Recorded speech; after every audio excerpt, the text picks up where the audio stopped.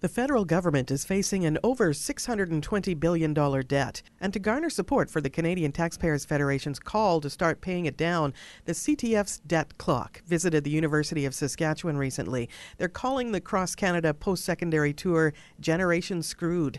Spokesperson Aaron Gunn says the debt, which works out to about $17,500 per person, is something that has to be addressed now, especially since there's an election on the horizon. More spending promises are going to be in the eyes of politicians everywhere, and we want to counteract that message and say, listen, you've added $157 billion to the debt that A, we're already paying for with higher interest payments, $29.3 billion a year, and B, that's just going to continue to get worse as interest rates rise and future generations are left with that bill.